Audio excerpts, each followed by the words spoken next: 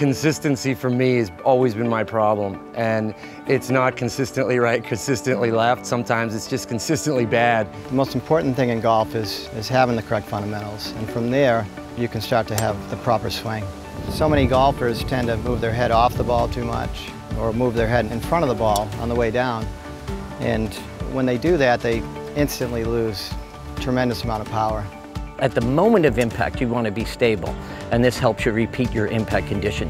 Head stability over the ball is very important in impact.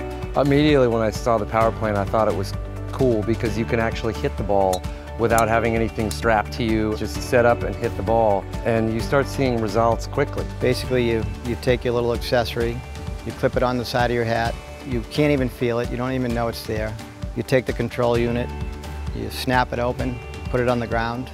It sets two planes. It'll set a plane just outside the left side of your head, and then it'll set an additional plane a couple inches to the right side of your head. And at any moment in the golf swing, if your head breaks one of those planes, it's just going to give a gentle beep, and the power of that beep is it's a very powerful tool. I can now turn them loose and they can go and practice it on their own. It's great.